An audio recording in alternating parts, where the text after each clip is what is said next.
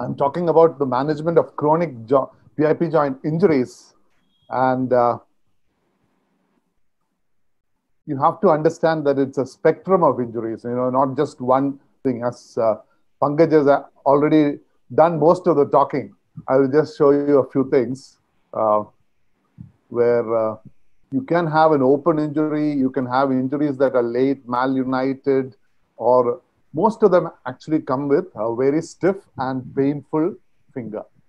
That is, it doesn't move. These are, the PIP joints are very, injuries are very common injuries and usually can be improperly diagnosed or treated by the physicians, and many injuries are usually also considered trivial by patients. It'll be interesting to note whether these injuries are now less because of our, the corona situation, because we are not playing cricket. That is where we see most of these injuries. And we had a mention about these things, how the collateral ligaments and the volar plate are the soft tissue stabilizers of the joint.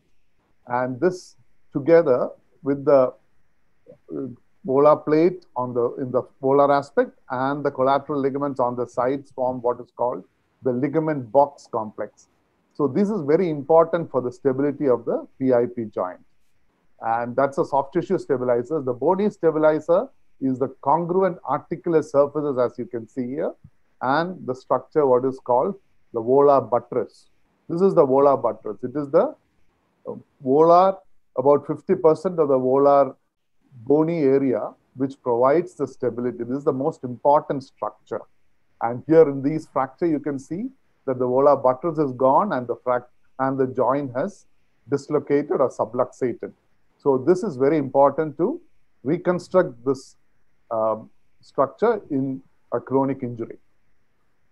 And the spectrum of chronic injuries, as Pankaj had mentioned, there is a volar plate injury, which can become chronic.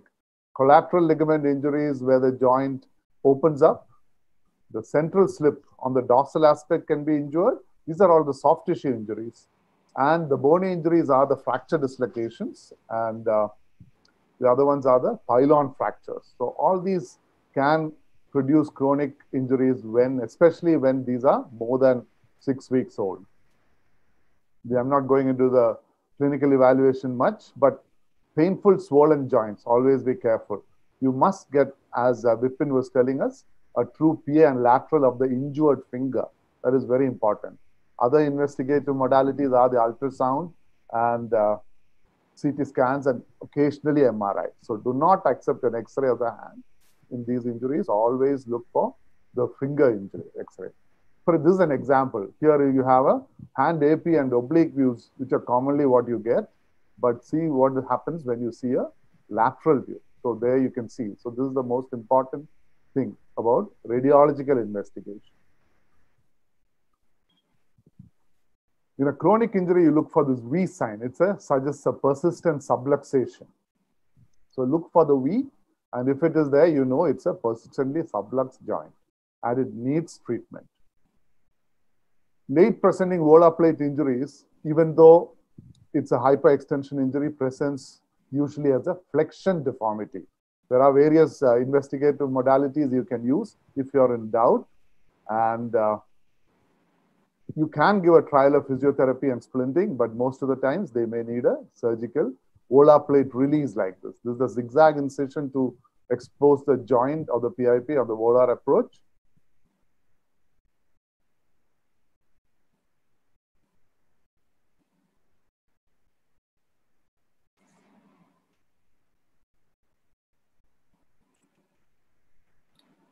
Sir, you are not audible.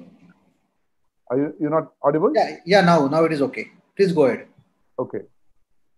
If I'm not too audible, you can shut off my video of my face. Then I think the bandwidth improves. Yeah.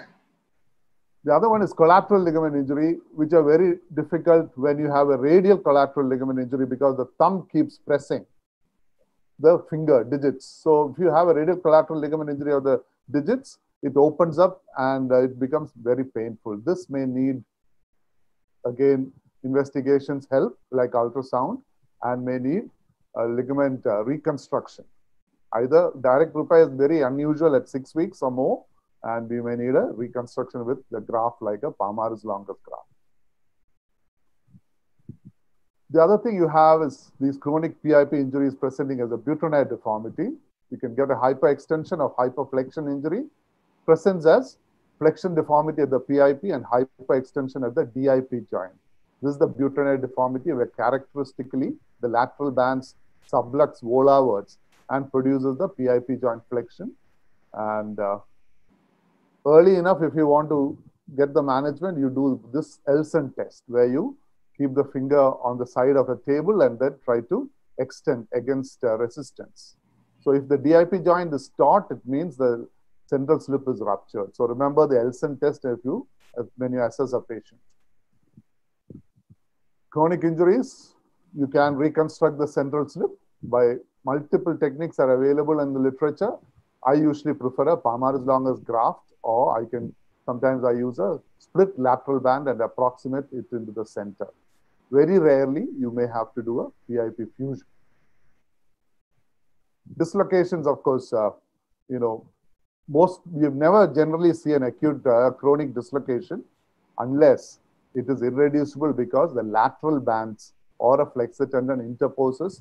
And so in those situations, you may have to do an open reduction and remove these interposed lateral bands or the flexor tendon. Also, look after these volar dislocations. They are very rare, but here you can see the dorsal lip fracture. That is, the central slip is attached to that. It needs reconstruction. We've already, Dr. Pankaj has taken us through this, the injuries, the hyperextension, dorsal dislocation, and the fracture dislocations. So when more than 30% of the volar buttress is fractured, the joint becomes tenuous. It has got this tendency to subluxate dorsally. And definitely, if more than 50%, it is unstable. So this treatment is different, as we have already seen. And when they are chronic, it becomes more difficult to treat and will need some of these procedures which have already been mentioned.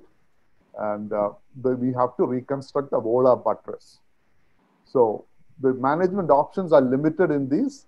You can do a distractor application, volar plate arthroplasty, but the preferred technique on this is the hemi-hamate replacement arthroplasty. Also, sometimes if it is very chronic, you may have to do a PIP joint fusion.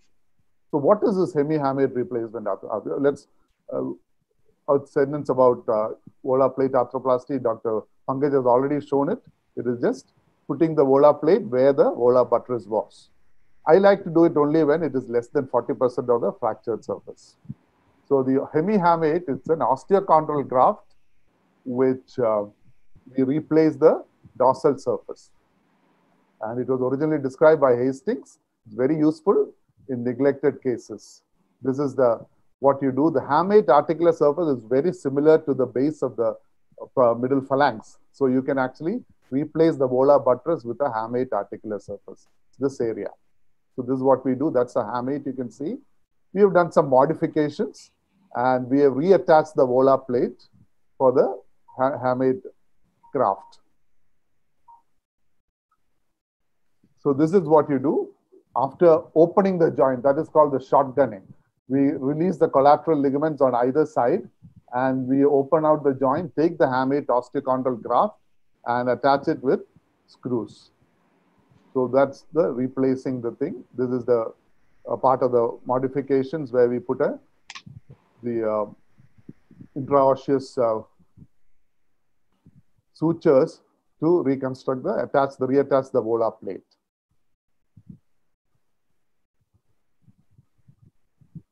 That's a volar plate being reattached after the osteochondral graft is kept. So here's an example, 17-year-old boy, 10-month-old injury. So that is a post-op and 5-year follow-up. That's the range of movement he has. So it's a very, very good operation for a chronic injury which came very stiff. Distractors can be used. I don't use it. This is a case from my friend Dr. Sudhir. 1-year-old injury, he had a distractor applied and that is the post-op range of motion. So that is done well. Pylon fractures, again, once neglected, very difficult to do an open reduction internal fixation.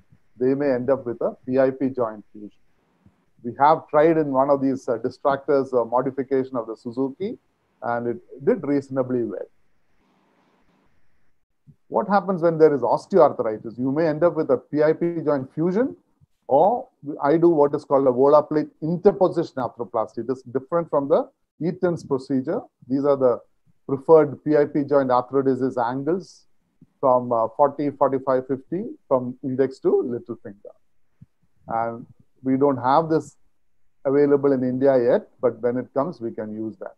So this is the interposition, volar plate interposition arthroplasty, where you put the volar plate as an interposition.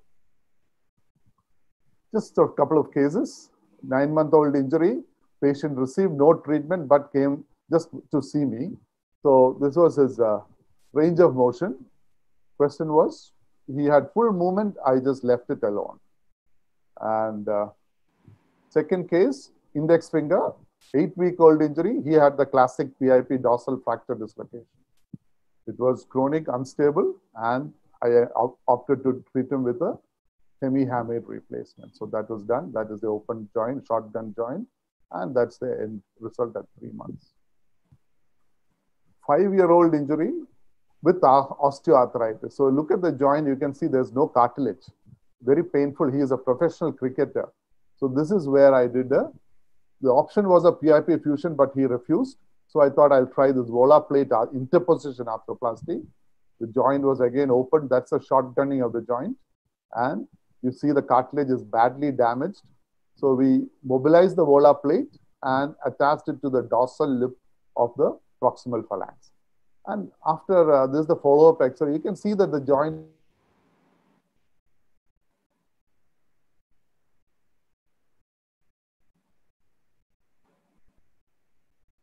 Sir, you got disconnected? there is no extension. Yeah. Joint is infected and ended up with a, oops. Can you hear me? Yeah.